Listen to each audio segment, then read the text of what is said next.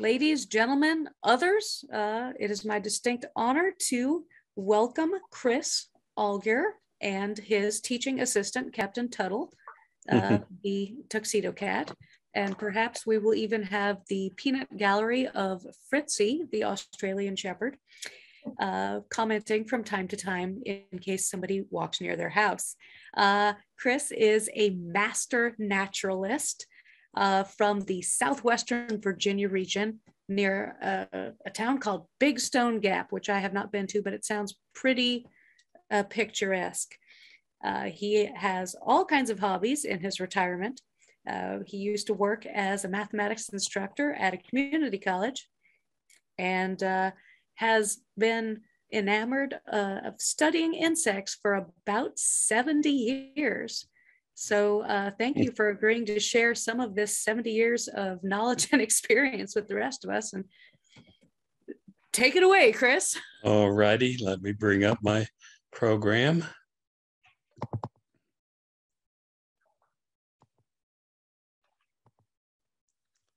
All right, I'll close this window so it doesn't block my screen.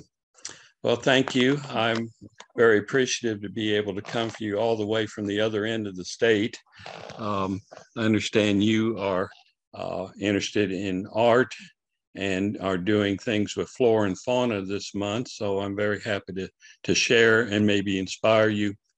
My goal is to help you see what dragonflies and damselflies are about and maybe learn to appreciate the amazing diversity and beauty of these insects. Most of the photographs are mine. A couple I borrowed from a couple friends, but one thing I really enjoy is hiking around far southwest Virginia looking for a variety of insects. And dragonflies and damselflies are some of the most spectacular and interesting insects I think that we have. So let's go to some things, a little bit of science, just for those of you that are into the nomenclature, classification. They are animals. They're in a phylum called arthropods, and they are basically insects, which means they have 6 legs, 3 body parts, head, thorax, and abdomen. The order of insects is known as Odonata. That includes 2 groups, dragonflies and damselflies.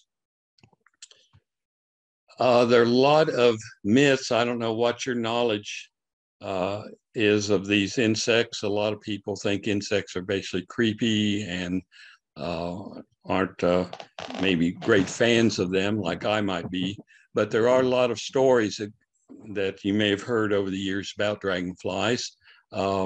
One is that dragonflies will sew your ears shut while you sleep. There are some dragonflies that are called darners, and I think that comes from the shape of their bodies, maybe resembling knitting needles. So I don't know if that is a reason for that myth. They look kind of scary maybe to some people, and a myth is that dragonfly stings are horribly poisonous. Another myth that they are in league with the devil. Fishermen will often say if a dragonfly is present, the fish will not bite. That is not true. Dragonflies are said to represent supernatural beings, should be left alone at all costs. All of these are falsehoods, fake news, if you would. Here are some facts. Dragonflies don't sting or bite. They don't have a stinger. Now, they might try to bite if you try to grab one, and they might get a little defensive. But basically, their sharp teeth are used to feed on other insects. They're beneficial in that way. They are fierce hunters. Their flight is amazing, and they grab their prey in midair with their feet. They don't carry any diseases or germs, unlike some insects that we know about. So those are all very positive things to know. And one of the best things, dragonflies, one of their favorite foods are flying little gnats and mosquitoes. A dragonfly can eat hundreds of mosquitoes in a single day. Not only the adults feed, but the larval form of dragonflies, which live in the water, often will feed on mosquito larvae. And so they are very beneficial to the food chain in that respect. Their flight patterns are amazing. They can hover, they can go straight up, straight down, side to side, incredible flight. They also have incredible vision. In order to capture prey that's flying through the air, they must be able to see remarkably well. And their compound eyes make up most of their heads. As you'll see in some of the photos, they can see in every direction except right behind them. Ancient dragonflies from fossil records show some similar insects to dragonflies that had wings that were 2 feet across. Now that might be scary because again, these are predatory insects, and we can be thankful, I guess, that our dragonflies are much, much smaller. A little bit of anatomy here. The 3 body parts are head, thorax, abdomen. That's true of insects in general. The legs, 3 pairs of legs, and the wings are attached to the thorax and controlled there. The wings are kind of remarkable, the veins, and we'll see a variety of colors to them. But one recent discovery about dragonfly wings that I find interesting is that the structure of the wings have antibacterial or antimicrobial properties. They seem to repel bacteria and microbes. And engineers are now looking at trying to adapt similar structures and try to create products that take advantage of that fact in field of medicine. So that's a recent discovery about dragonfly wings, and there's some research going on to try to create products that can copy the structure of their wings. A little anatomy between the two. I'm not going to go into this a whole lot at this point. On the left, you see a dragonfly. Generally, they have thicker bodies. They're larger than damselflies. They hold their wings stretched out from their bodies in most cases when they're at rest. Their compound eyes, if you look at the lower part here, oops, went on the wrong thing there. You see how large the eyes are, and the eyes almost touch, or in some cases do touch. Over on the right, you see damselflies. They are more slender and much smaller in general size. And notice the eyes are separated, and that's one of the ways to distinguish. The other one is that most damselflies at rest fold their wings along their body, kind of parallel, covering the abdomen. Although there are a couple exceptions that we'll see of damselflies that do fold their wings outward like dragonflies. Life cycle is fascinating. Most insects go through some type of metamorphosis. The process here is females will lay eggs, and at the bottom there you see a larva. Doesn't look at all like a dragonfly. These can live in the water for 3 months up to 5 years. On average, maybe 2 to 3 years. Most of the dragonflies' life is spent underwater, where they feed on whatever they can catch. When they're very small, they'll feed on other tiny insects. Again, the mosquito larvae are favorite food. As they grow, they shed their skins. As they get larger, they might be able to, some of the larger varieties could possibly feed on a small minnow or fish or tadpole.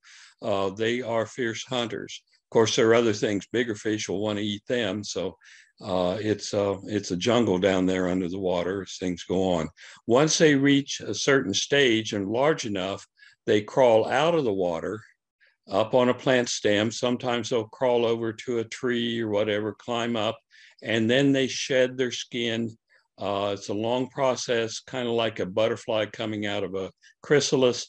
They come out and expand their wings. And it takes a few days before they finally completely dry out and get their true colorations. When they are adults, Again, they fly around, fast flying. They can be seen near the water. Sometimes they venture away from the water. They'll live 1 to 8 weeks as adults. The mating, we've got some photos showing that, a very interesting process. They form what's called a wheel formation. The male will clasp the female behind her head, and then she brings her abdomen back around to just below the thorax, and that takes the sperm from the male at that point. And one of the more interesting things to see is this very unique mating process that these insects have.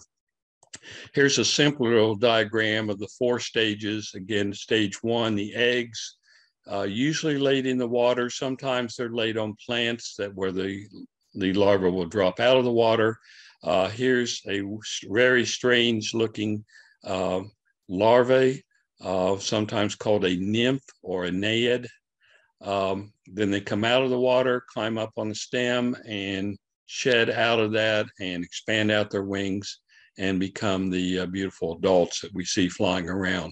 So it's interesting, only about a few weeks of their life will be as an adult. Several years will be as these creatures that are crawling around in the bottom of the pond or stream, developing to eventually become an adult.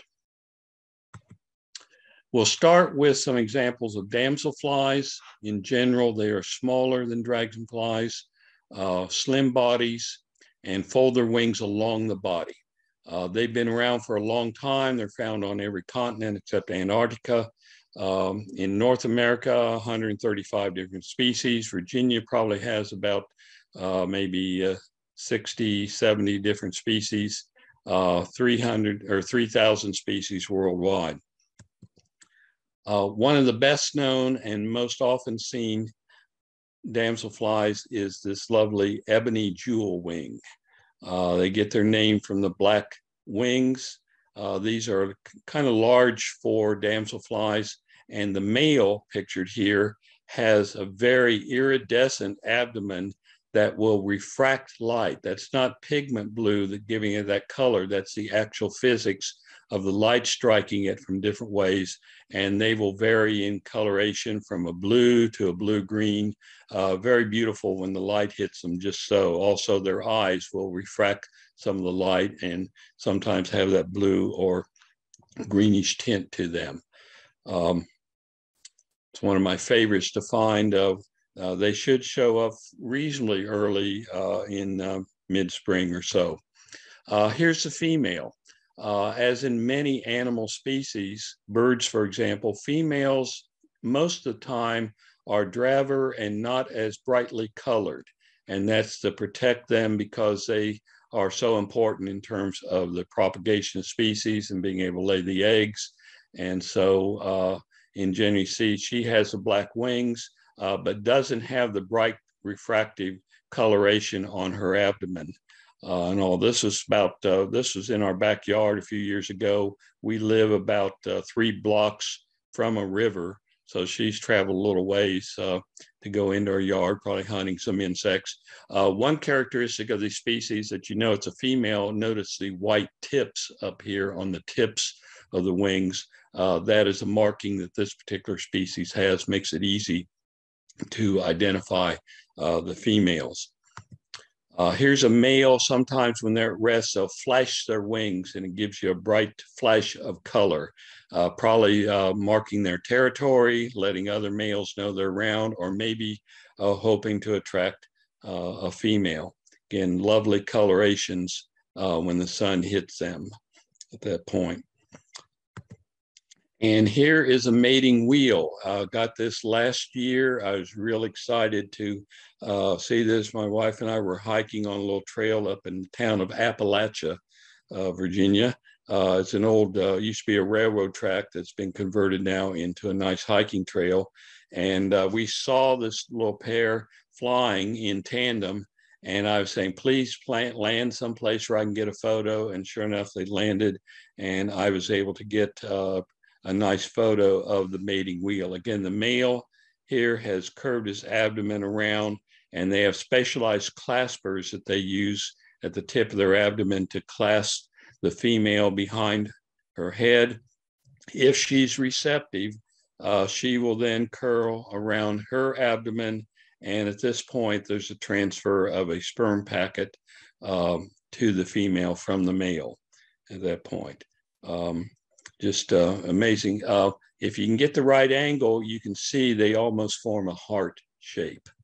And that's one of the goals of odonate photography is trying to capture that process. I think it's an amazing process to witness and see. A few weeks later, these are females that I found along the Powell River in Big Stone Gap, just a few blocks from my house. And I was amazed to see about 5 female that were all clustering around the water. And I figured out, well, they're laying their eggs. They've found an ideal spot and they are ovipositing or dropping their eggs into the water. And I watched about half an hour. There were 5 of them that kept coming around to the same spot along the shore of the river to lay their eggs. It was fascinating to see. I was just there at the right place and the right time to capture that item. Oops. There we go. Some other damselflies, there's a group that are known as dancers. They come out around late June through July, at least here in our mountains when I first started seeing them. They are smaller, much smaller than the jewel wings that we just saw, have the characteristic wings that are clear with the vein patterns. This is a blue-fronted dancer. You can see where it gets its name. Pretty male at this point. Again, the females don't have the striking blue coloration in most cases. Here's another one. They seem to like to land on pavement along our hiking trail as we walk along the greenbelt. You'll often see them dancing around, flying and landing, and males patrolling their territory. I got this picture, and then when I looked at it a little bit later, I realized there's something in its mouth. It has captured some kind of little flying critter. I don't know what, but you see there's a little thing there that it did find a little meal and is enjoying its dinner at that point. Here's a photo that I saw something fly and land in a pile of leaves. And so I just snapped a picture thinking there's something in there. Can you look and see there is a dancer somewhere in that photo amongst those leaves? Give you a little time to focus on it. Maybe some of you can see it. Look around. Eventually I did find it. It's on the bottom here. It's on the lower section. I'm circling right here, right in the center lower section. You see that, and I was able to get on my hands and knees and crawl up a little bit, and luckily it didn't fly away. With their great vision, they are sometimes very hard to get photos of these things. And here she is. This is the blue-fronted dancer, the female, not quite as vivid blue as the male was. I had to get some help to identify this when I was learning these. I'll share some of my guides and some of the things that identification of some of these is tricky. There are a lot of dancers that can look alike, especially females are often hard to identify. Here's kind of a gruesome little scene, but it points out how ferocious these delicate creatures are. This is a blue-fronted dancer. Found this last year. It's on a blade of grass there. You can get the idea of the size of it. And it's captured and has already decapitated another type of dancer. I'm thinking this might be a variable dancer. Can't be for certain on it, but they will feed on other odonates if they can catch them, if they're hungry enough. And I don't witness this very often, but this is kind of striking to see that this fellow had captured another species and was making a meal of it. Here's a beautiful coloration of a variable dancer. The males have this violet and blue coloration. This is taken at Natural Tunnel State Park in Scott County.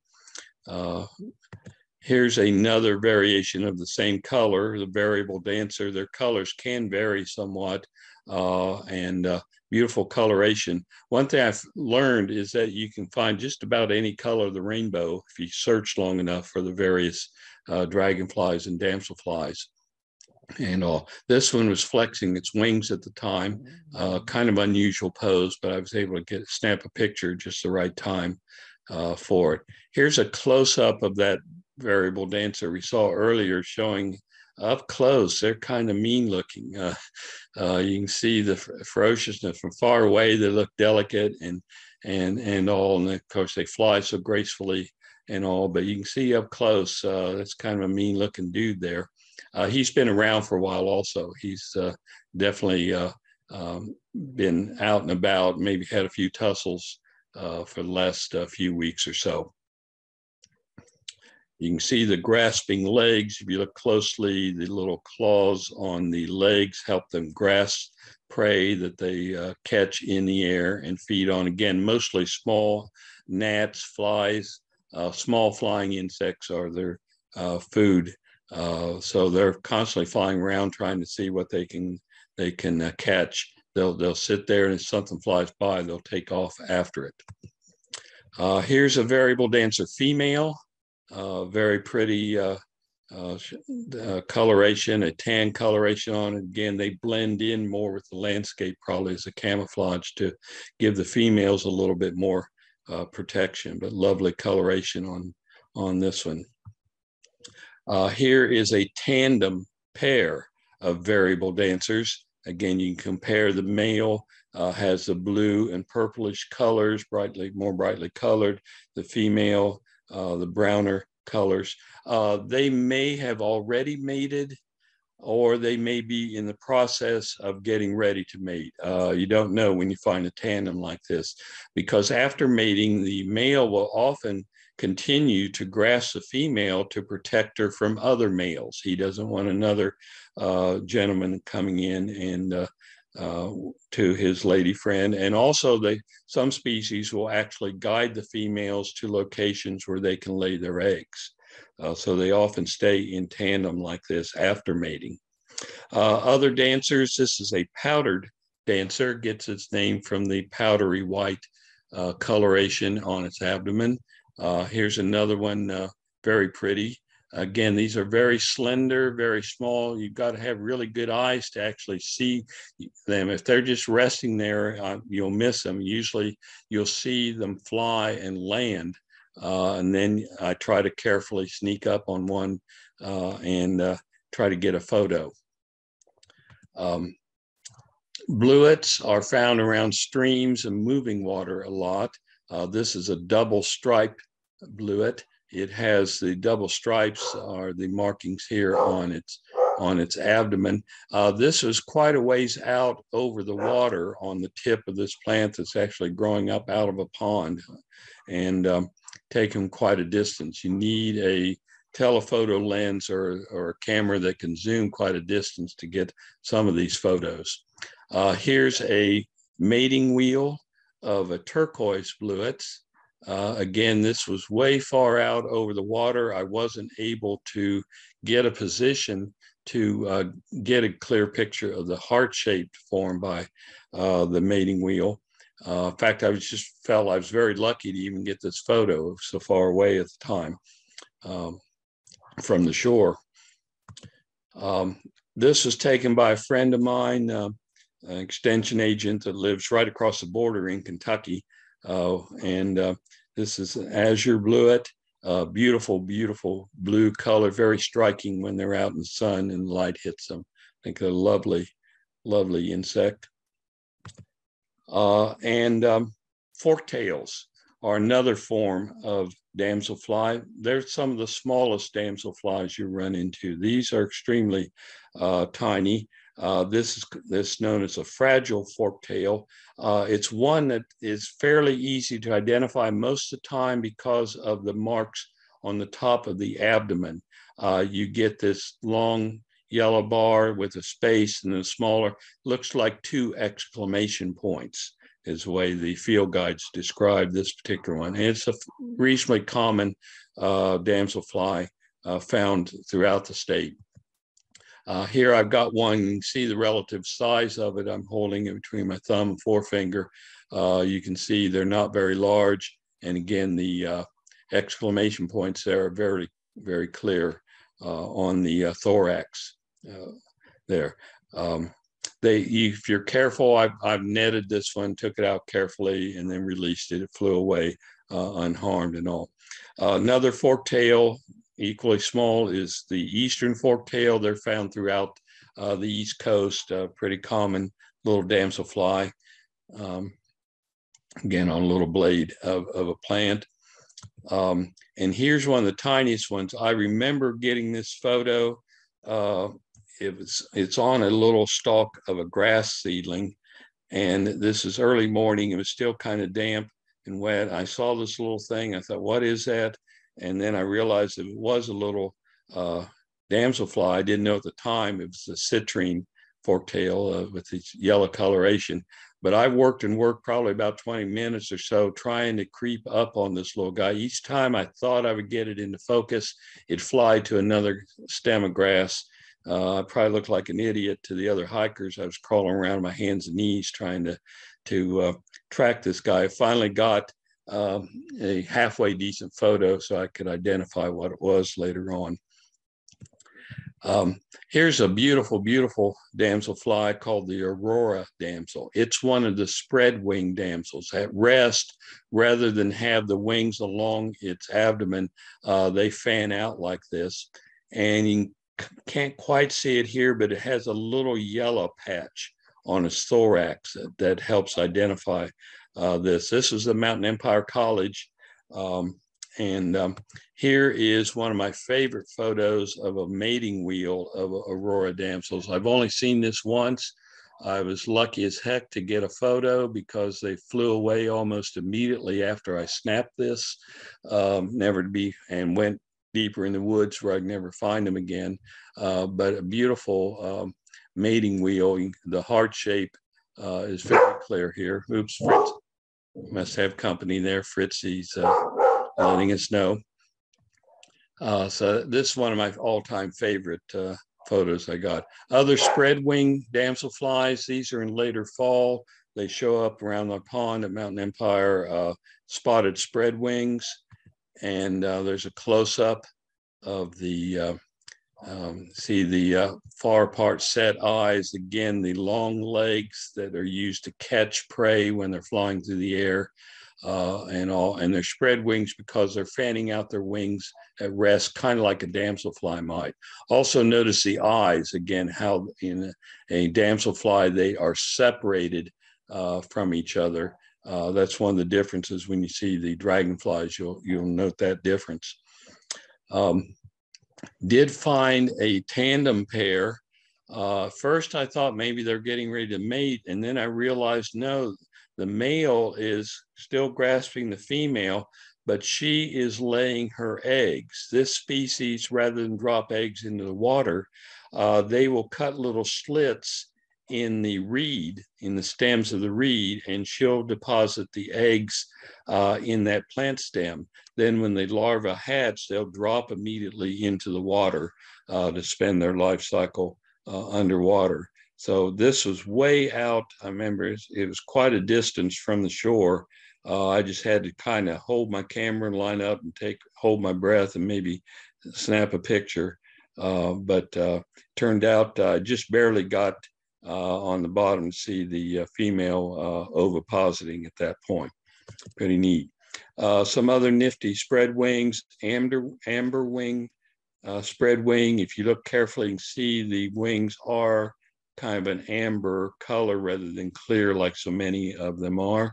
Here's another spread wing. I think this is a swamp spread wing. I'm not 100%, but that's the closest I could come up with as an ID for this one. This past summer at a lake, Keoki, I think it was, outside Big Stone Gap, came across this pair. I can't identify what species, but I thought it was a neat photo. out over the water where some lily pad vegetation was, and there was a tandem pair. I'm guessing that they have already mated, and she might be getting ready again to lay some eggs in the stem of that reed. Okay, so that's my damselflies. I can pause a little bit at this point if any of you have any questions at this point.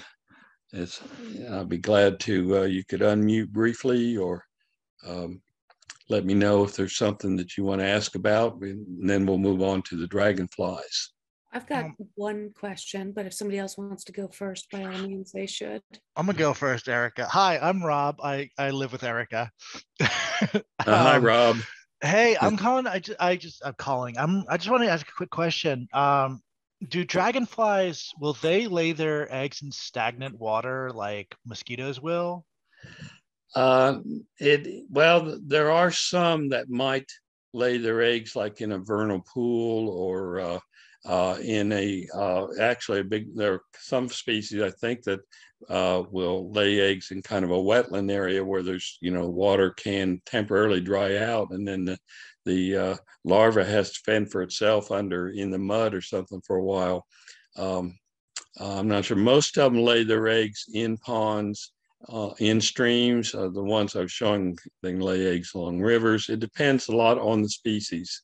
And there are some species that they're still trying to learn exactly how they survive under certain circumstances. There's still a lot to be learned about them in general. But in terms of just standing water, no, they would need, like, they're not going to lay the eggs in your rain gutters or in something like where mosquitoes were, because they have to grow. They need a bigger food source.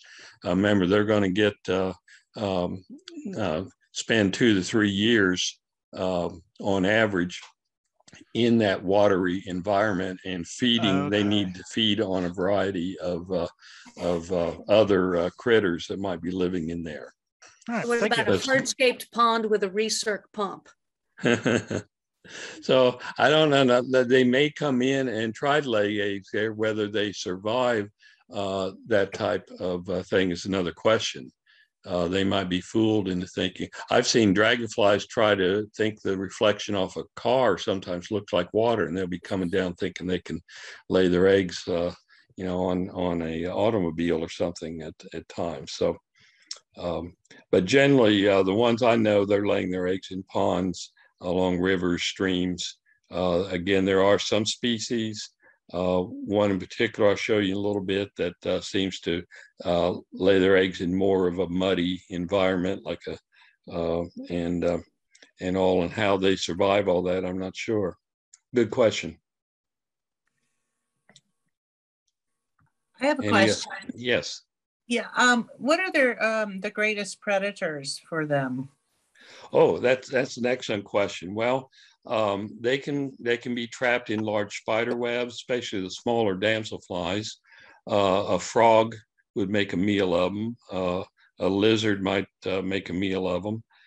Maybe even when they're along the water, a fish could jump out and grab one, I would think. Birds are probably a good, would be a predator of dragonflies. They really don't have any defenses. They can't sting. They really can't bite.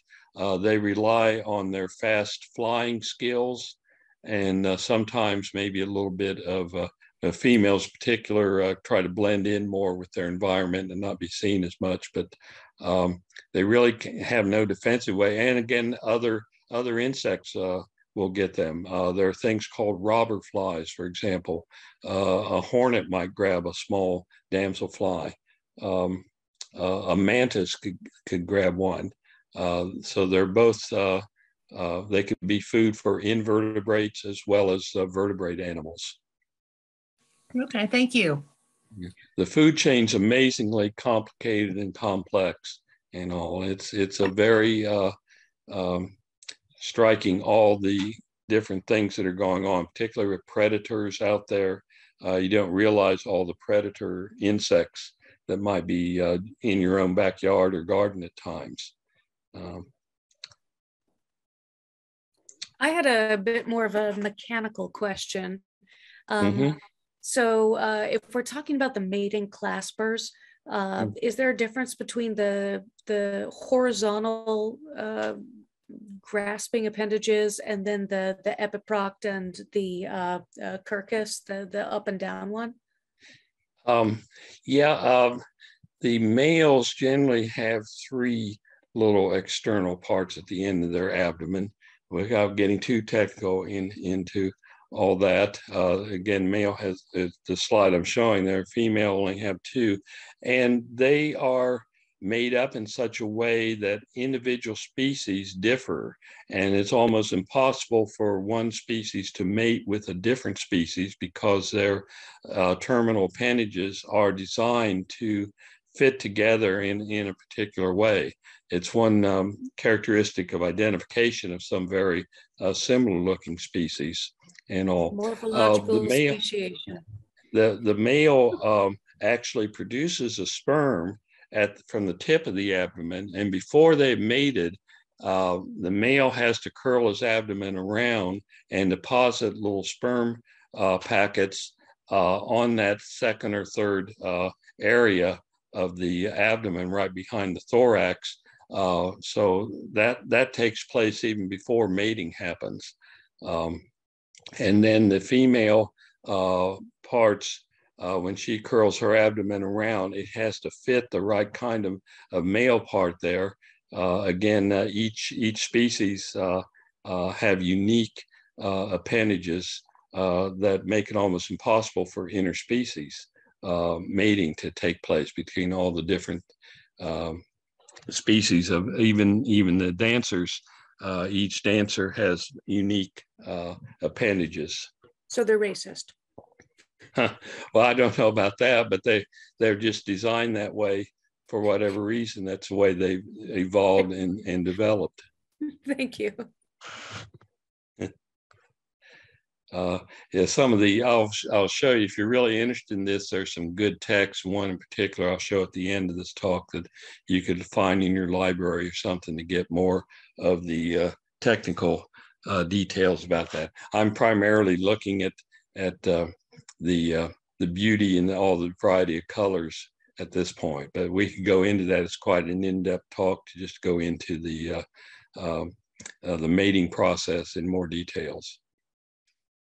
All right, let's move on to our dragonflies. I don't know how I'm doing on time here. I'm not watching that. We'll start with one of the oldest species, at least according to records and things that have been around longest, this gray petal tail. This was taken by a friend of mine, Phil Meeks, in the classic position of when they do land, which isn't often, but when they do land, they land on, they like to wooden areas like wooden posts, light poles, things. Oops. Darn, this thing wants to jump ahead on me.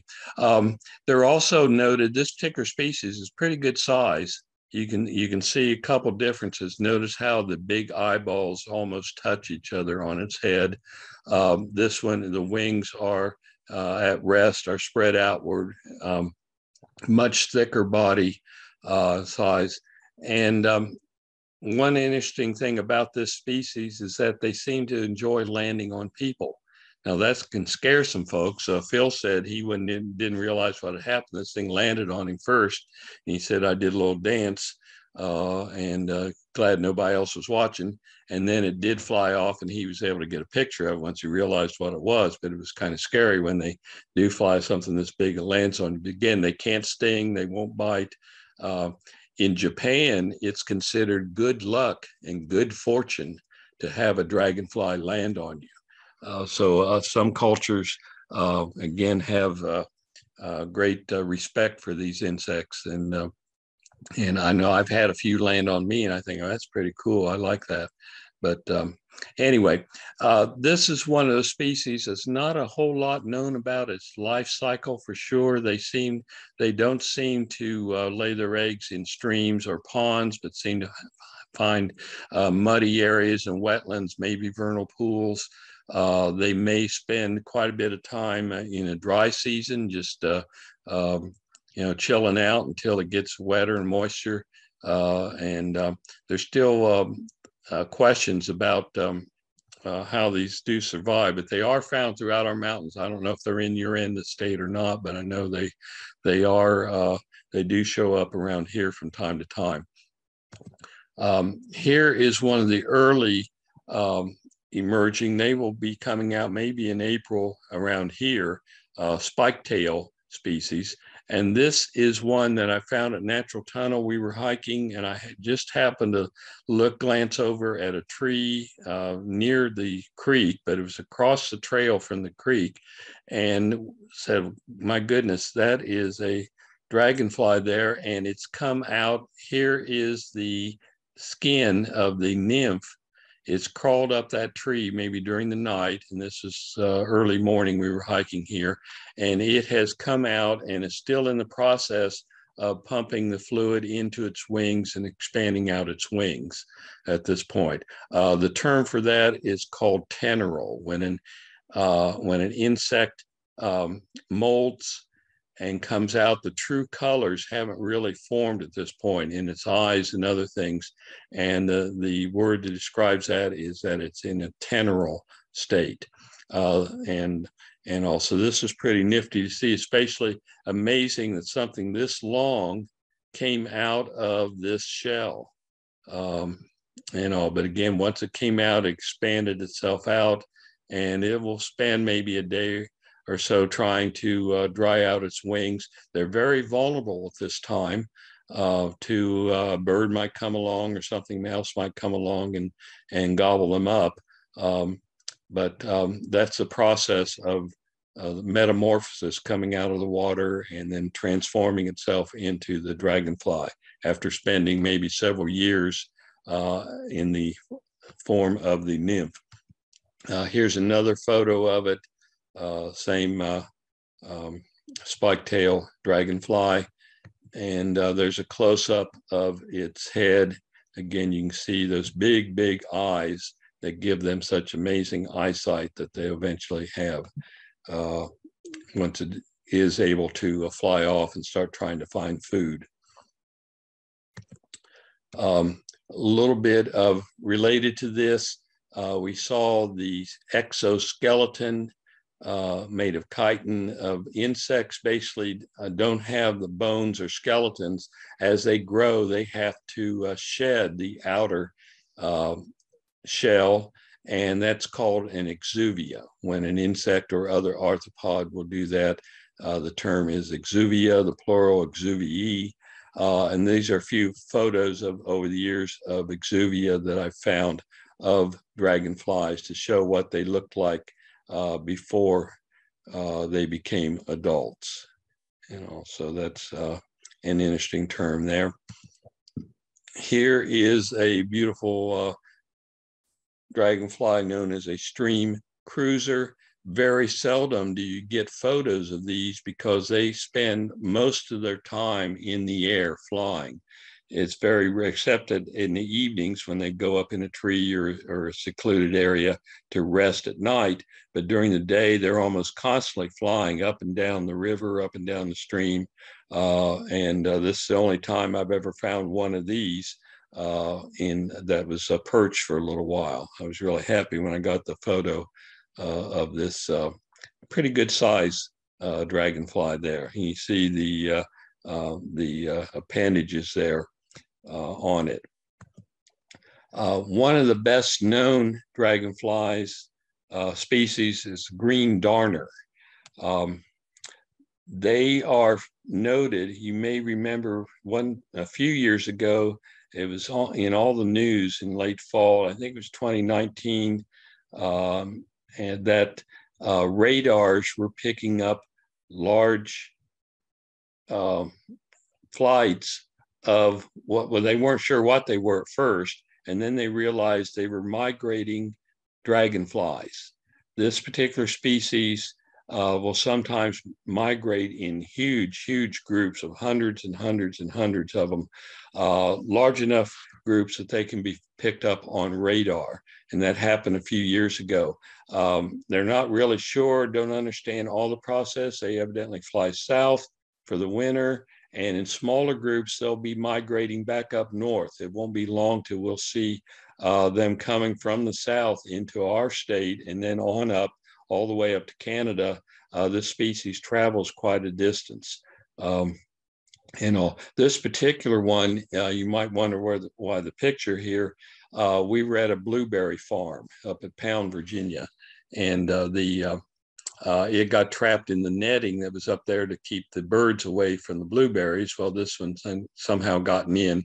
I was able to catch it and release it later so it could go out on its thing. But these are good size dragonflies, the green darners, and known again for their ability to migrate. Here's a green darner that is laying eggs in our pond up at the college where I used to teach. And she is along the shoreline and is there depositing eggs into the pond. Notice the huge eyes, and this little thing in front is a characteristic marking of this species. This is one of your larger dragonflies, and very common throughout the East Coast and all. This is another darner that is primarily found in the late fall. This is taken up at High Knob at a festival, the Naturalist Rally that we had, and I remember it was captured by a student at the college at Wise. They were doing a dragonfly study at that time, about 4 years ago, and they had netted one because these, again, hardly ever land. They fly around. You rarely see one at rest. Beautiful colorations on these. A couple years later, I was amazed to find one at rest. This is a male shadow darner, same location up at High Knob in late, I guess early October, maybe the first or second week of October up there. And it was quite cold. We'd already had frost up that point, but they were still flying around on sunny days.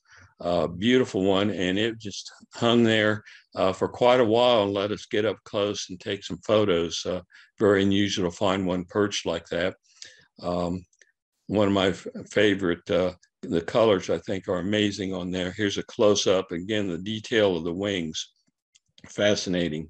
Don't understand why, but that structure of the wings have antimicrobial properties that humans are trying to figure out how to benefit from that structure and all.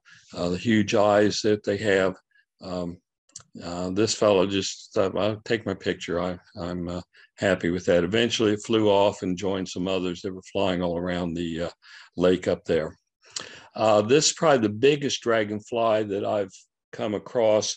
It's known as the dragon hunter. This was in my yard. Look at how long this dude's legs are. My goodness, he can't even figure out where to put the legs. They're so long. The name dragon hunter is a common name, comes from the fact that this species is notorious for catching other species of dragonflies as its main source of food. They are ferocious, and I actually saw one time take down a smaller dragonfly in midair. It's fascinating to see, and it flew off way up in the tree. I couldn't get a photo, but it was incredible to see that happening. The interesting thing about this picture, look at the tip of the wing up here on the upper right. There's some kind of little fly. It may be a robber fly, it may be a dance fly that decided to take a little rest on the wing of this dude. I didn't even know it was there until after I processed the photo at that time. But these are magnificent dragonflies. The bright yellow and black colors, the green eyes. They have a little bend in the abdomen. They're related to what are called club tails. And long legs are fascinating. You can see why they catch all kinds of big prey as they fly around. Here's another dragon hunter. This is Natural Tunnel Park, and this was fortuitous. We do a program called Junior Naturalist for kids there. Had to be discontinued during pandemic, but I just did a program on dragonflies, and then we went for a little hike, and lo and behold, we find this big dude hanging there. Incredible fortune to see him. Here's to give you an idea of the size. There I am holding him. You can see how large that particular species is. And this is what they look like as a nymph. We actually fished this out up at Natural Tunnel. We did a thing on what's in the stream and did some netting and collecting with the kids.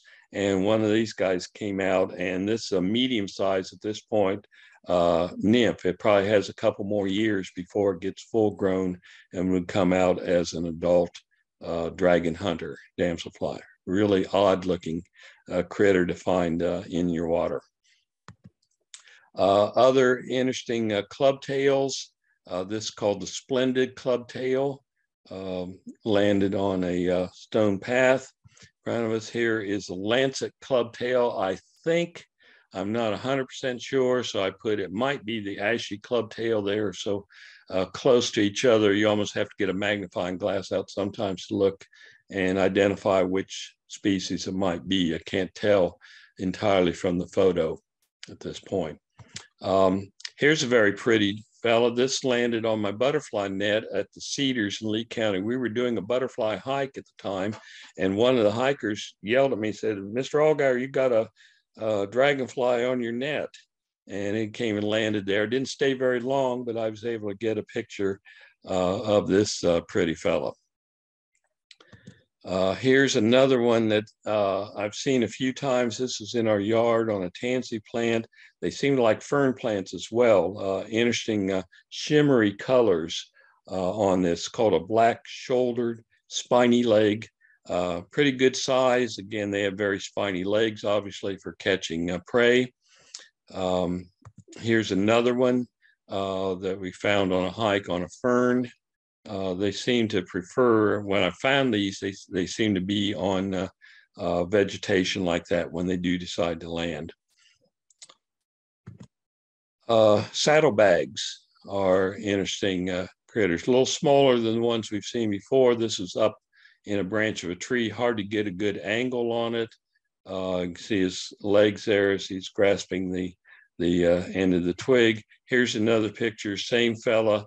The saddlebags come from the lower wings having this type of pattern. Somebody gave it a name and said it looks like a saddle or something, and somehow or other that became the common name for this species.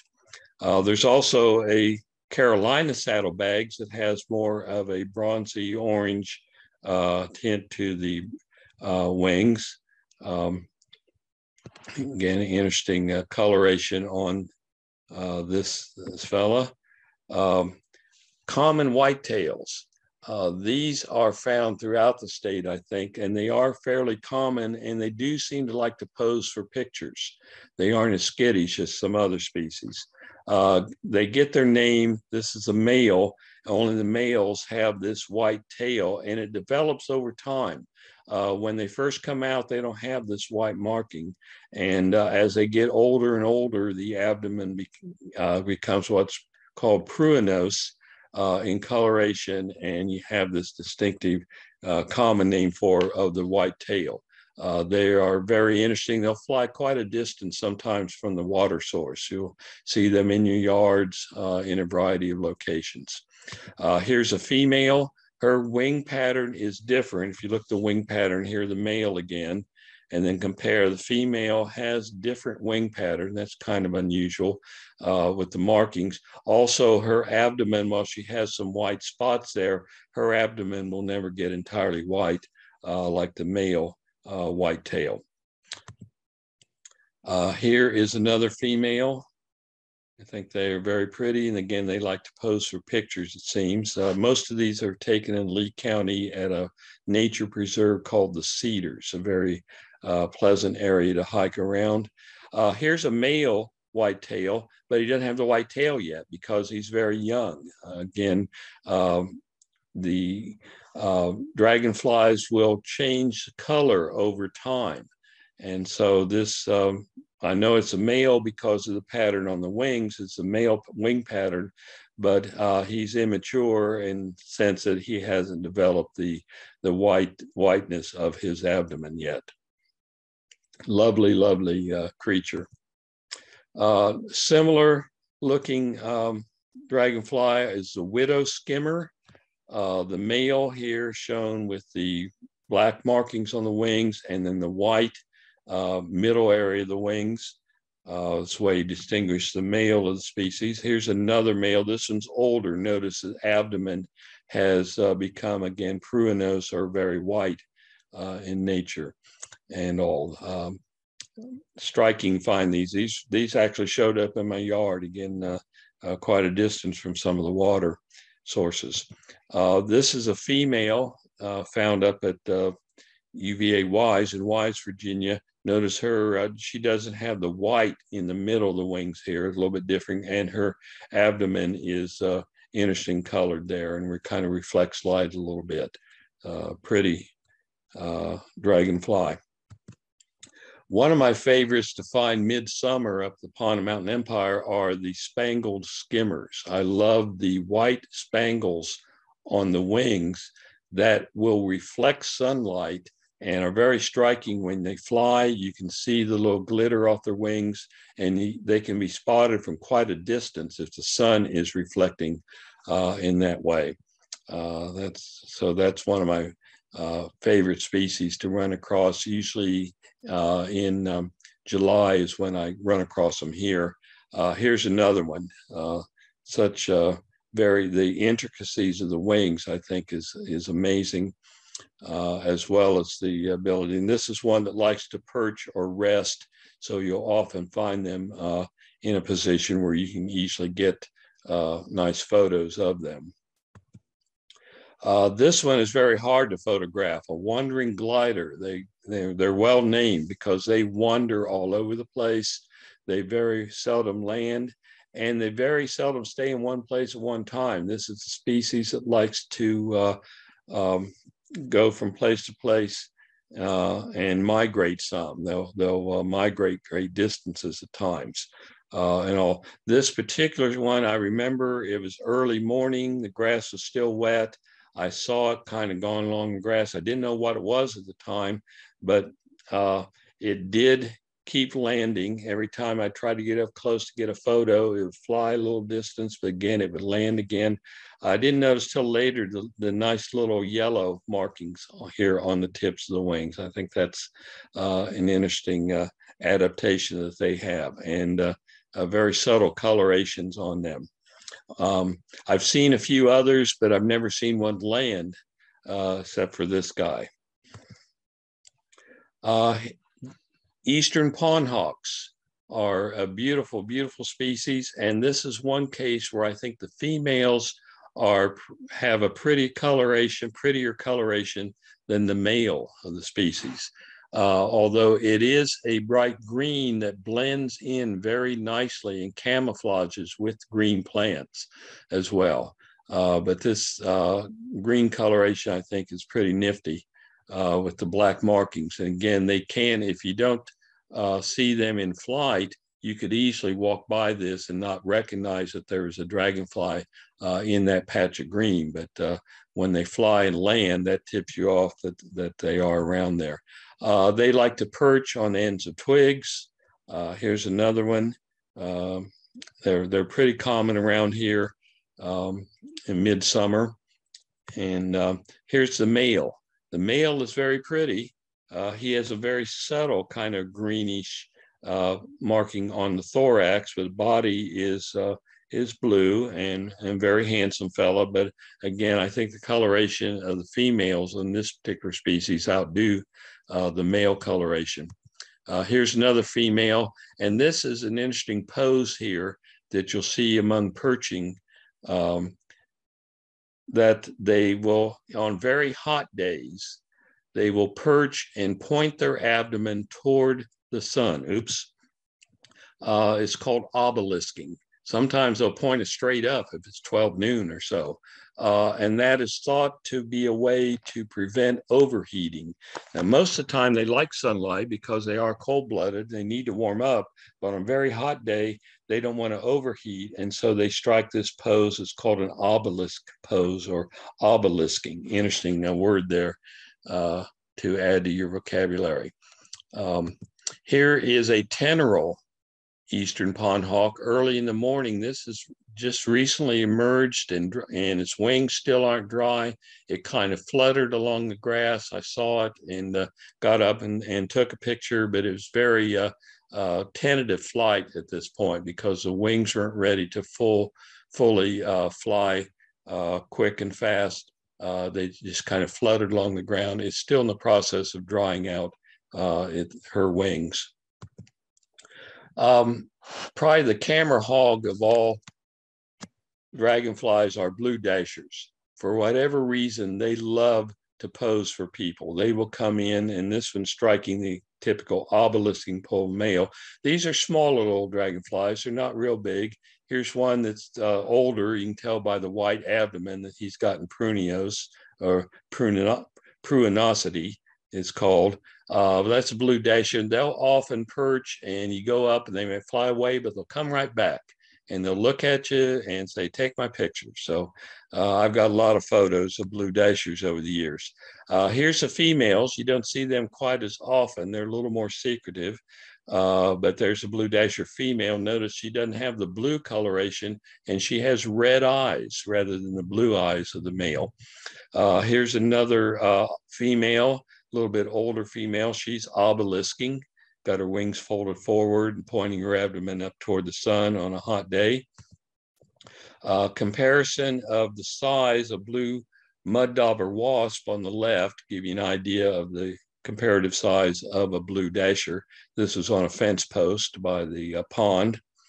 And a female that I'd netted to examine a little more closely. And then when I let her out of the net, she hung around on the tip of my finger for a while and decided to stare at me. And I thought, well, I'll get a photo here. And so there's a blue dasher giving me the evil eye before she flew away.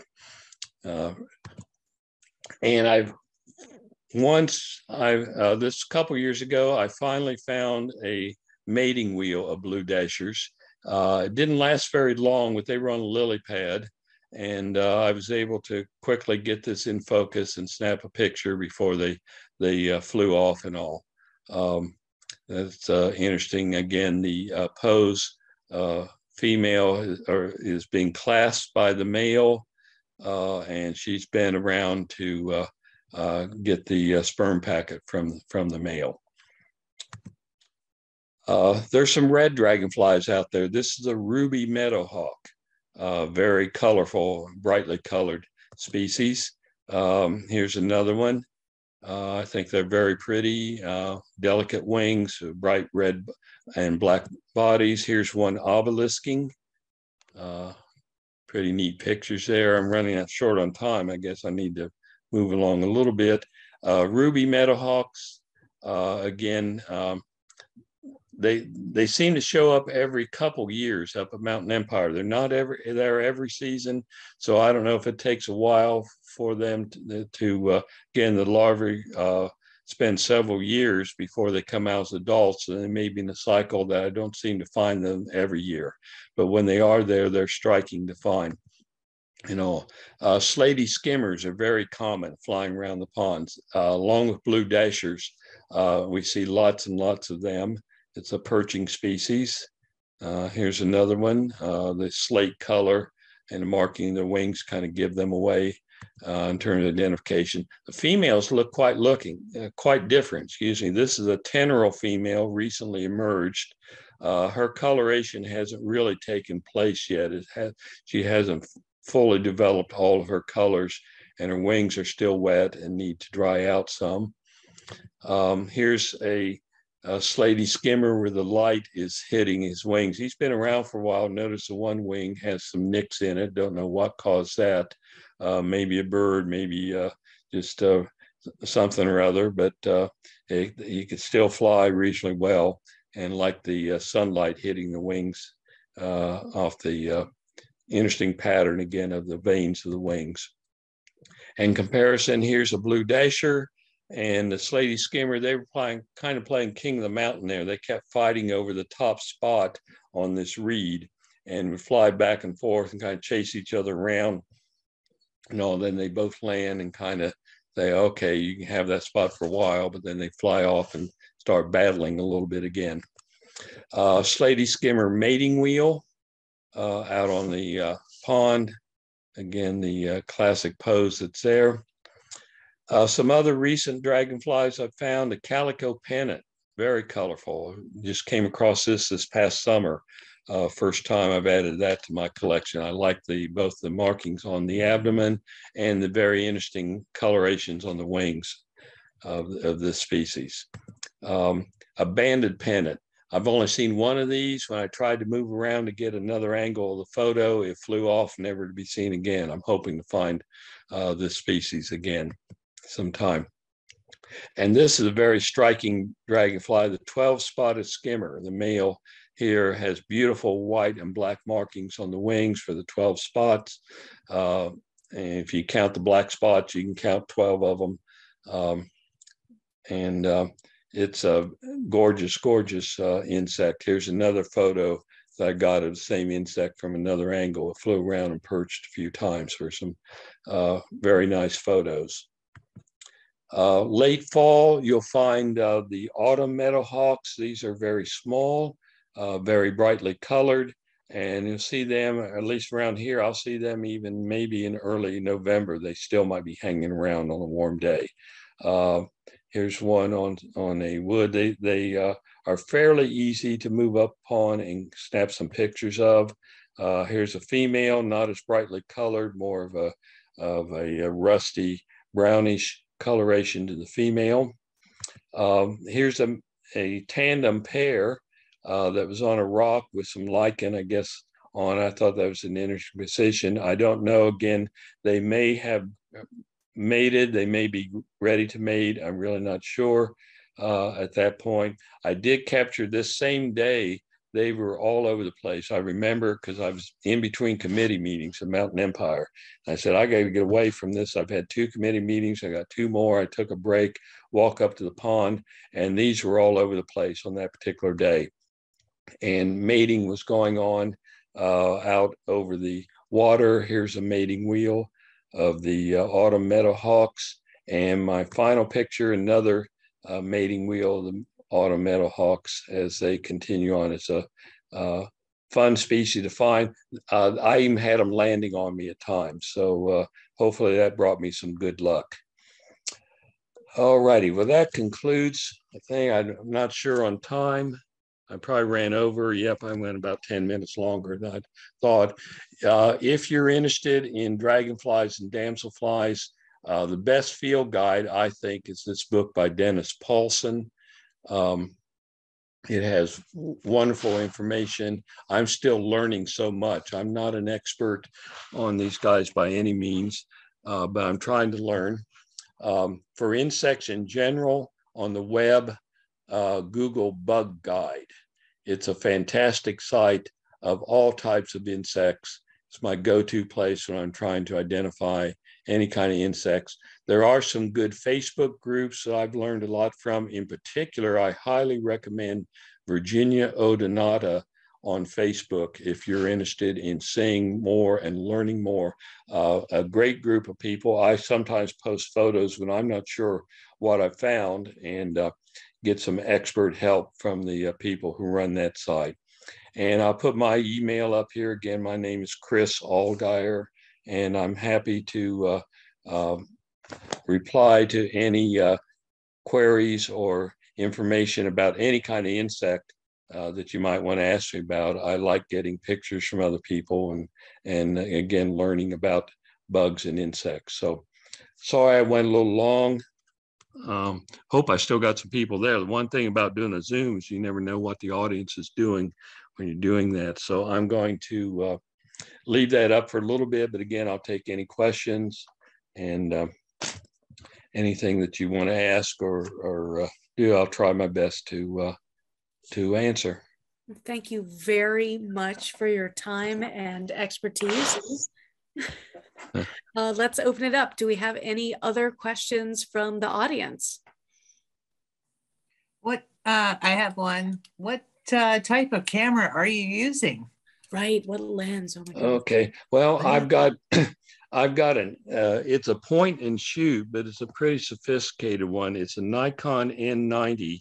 I do have some SLR, but I find that by the time I try focus or do things with those, sometimes it's tedious. So I'm not a real expert photographer, but this particular one allows me to quickly zoom. It has a feature that I can zoom in a hurry to get a close-up, and that's important when you're doing flying insects, whether it's butterflies, which I do a lot of butterfly photography, and smaller insects that are flying around. I've gotten into robber flies as well. And so you only have a few seconds sometimes before the insect realizes you're there and flies off. So there are a variety of cameras. There's some better things that people have more expertise than I have, but this is a Nikon, the model number is called an N90 or something. I think that's the name of it. And Coolpix. No, it's not N90, it's P900. Coolpix P900 is what I'm using. Again, real camera experts can probably do better than I have, but I haven't mastered all the intricacies of the SLR fancier cameras. So this is basically a point and shoot, but it focuses autofocus pretty well. And sometimes I get lucky. You haven't seen all the photos that are crummy that I've taken. Well, these are pretty good. So thank you. Well, thank you. I enjoy my goal is not as much as the art, and you folks as artists could probably do better with some of these things. My goal is really to get identifiable characteristics of them as best I can. Although sometimes the insect world will provide the art, whether I can appreciate it or not. It's there.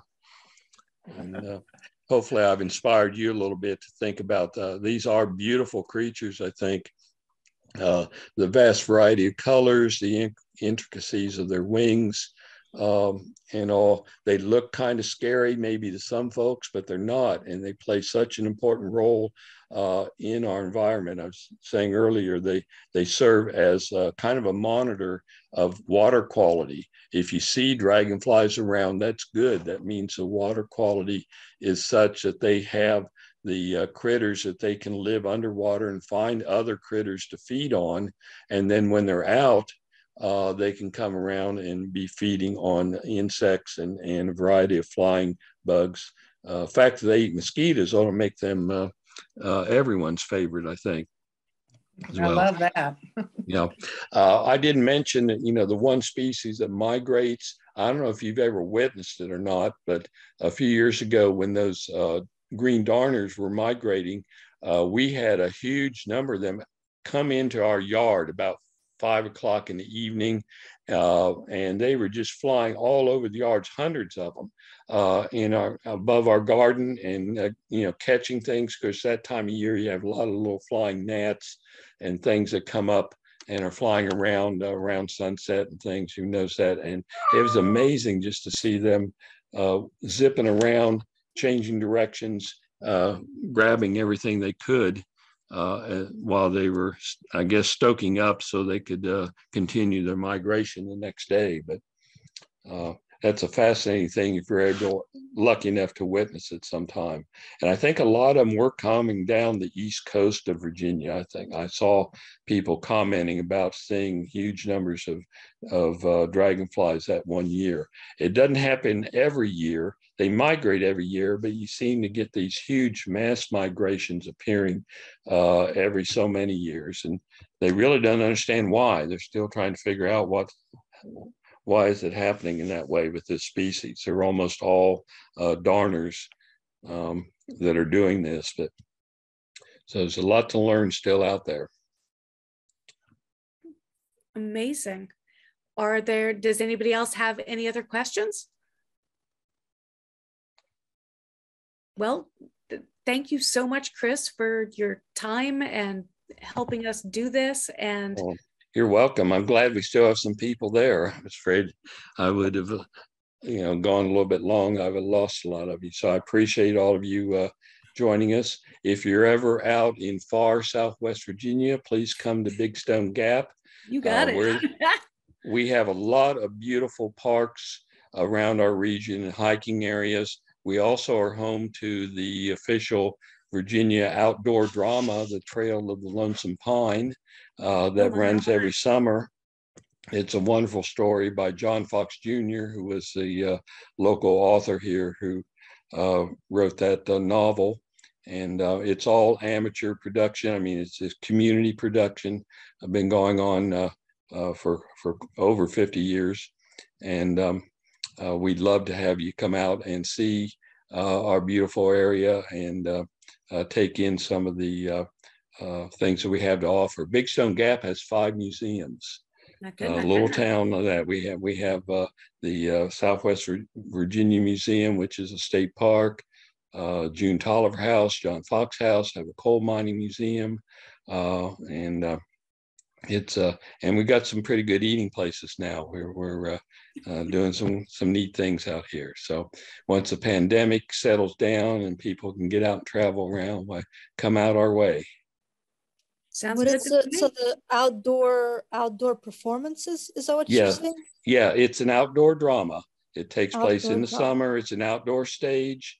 If you're familiar with outdoor dramas, we are the longest running outdoor drama in the Commonwealth, and we're designated the official Commonwealth outdoor drama by an act of the legislature a few years back.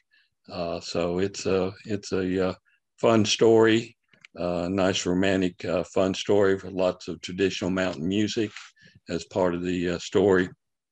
And if you've never read the book, The Trail of Lonesome Pine, at the time it was written, which is a turn in the 19th century around, by John Fox Jr., it was one of the first books to sell 1 million copies.